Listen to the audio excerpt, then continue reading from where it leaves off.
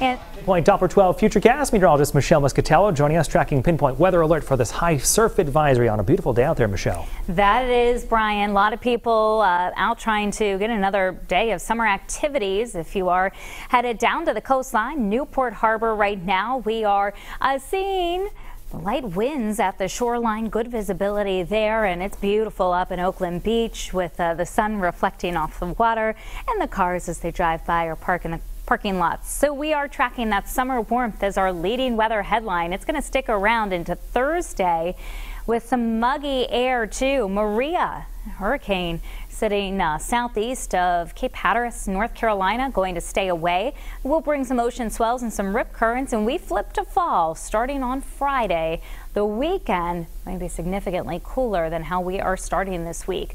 And speaking of starting this week, we do have the high surf advisory continuing, and that is going to last through tomorrow, but I would be expecting that high surf advisory to also be extended into Wednesday and possibly Thursday as we deal with Maria passing well to our south. The radar's quiet this noontime. We'll widen out the view and show you where we are with Maria. It's a hurricane right now. High pressure is kind of slowing its forward progress, so it's slowly crawling northward as a 80-mile-per-hour sustained wind with this storm, making it a Category 1 hurricane. It's going to be forced to the east. You can see our Futurecast here as that high pressure moves east. We've got a cold front coming through. That front and an upper level trough in the jet stream will help to pull Maria away, shove it out to sea, and again, for us, there'll be very minimal impacts. Looking at our city cam in Providence, it is 82, feels like 84 with a light southerly wind. Warmest spots are inland. Cumberland's up to 86, 81 in Westport, and those temperatures in Newport Harbor noticeably cooler at 72.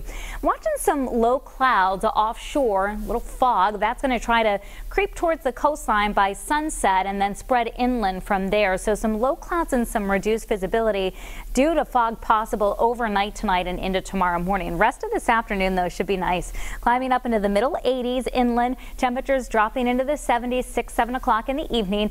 Out on the bay today, we're looking at wave heights 2 to 4 feet. So even though the winds have been light, we have been seeing those choppy seas, and high tide today right now 12-11 this afternoon. There are those evening temperatures. We make it into the 60s, but it's a warm, humid night for late in September, only falling down to around 62 degrees. And if you've got it, AC fans going to be on next few days with a combination of much warmer than normal temperatures as well as that higher humidity. So up to around 82 degrees for tomorrow. Morning fog and clouds giving way to partly sunny skies. Temperatures on Wednesday are similar, dry during the daytime on Wednesday, but Wednesday night we could see some showers moving in. It'll be warm and humid to start on Thursday with a lingering shower possible. Humidity starts to drop. Thursday's our transition day to fall.